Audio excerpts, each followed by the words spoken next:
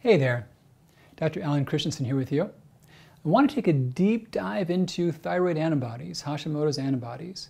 Now, they're an important topic because they show that someone has Hashimoto's, people track them, people think about them. There's been a lot of thought about what controls them, but I want to share some nuances about them because they're a little odd. There's some things you wouldn't expect.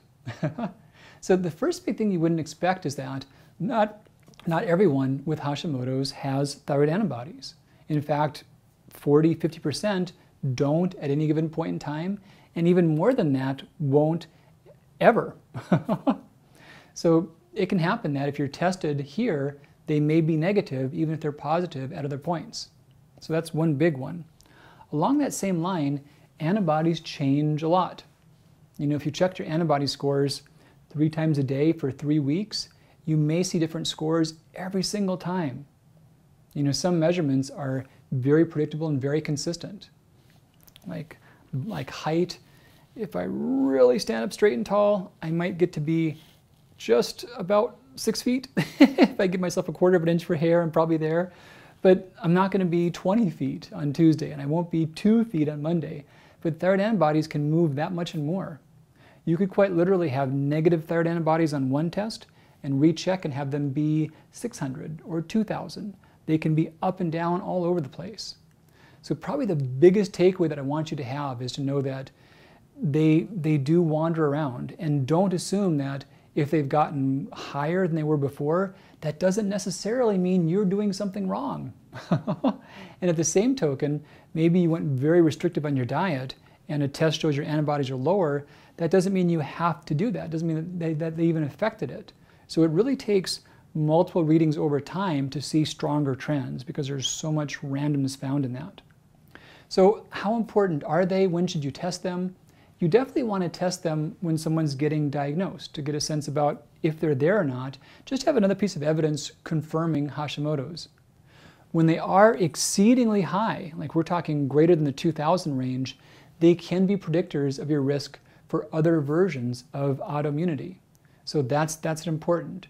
If you see your readings are consistently way up there like that, you may want to track them more often and confirm that they do come down. If you are in the more common ranges to where they're positive but they're not through the roof, they're not really that relevant to your day-to-day health after you've been diagnosed, after doing all the right things for treatment. And if you do optimize and stabilize your blood levels of TSH, free T3, free T4, reverse T3, thyroglobulin, the antibodies being up and down a bit within a typical range is not a big predictor of your health or your symptoms. So which ones do you test? Well, there's thyroid antibodies and there's thyroid inflammation, and they're kind of lumped together. So the antibodies, we have anti-thyroglobulin, we have anti-thyroid peroxidase, and we have thyroid-stimulating immunoglobulin. Now the first two are affecting the gland's absorption of iodine and formation of nutrients. That last one, the thyroid-stimulating immunoglobulin, or TSI, that affects how your gland responds to being told to work. Now think about it this way.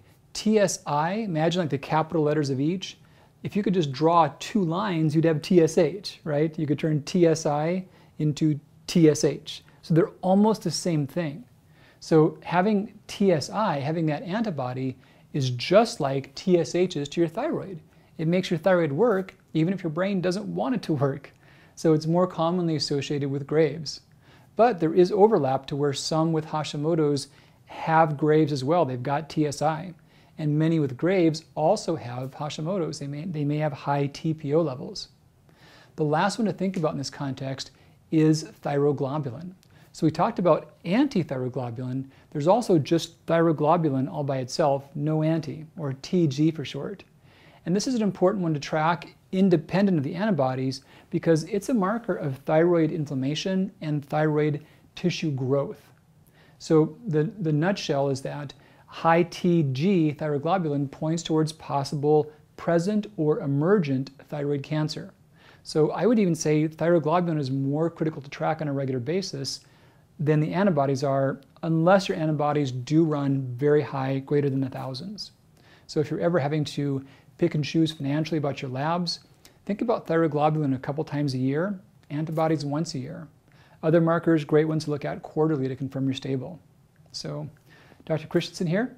I just took a deep dive in thyroid antibodies, and I'll talk to you again really soon. Take great care. Bye-bye.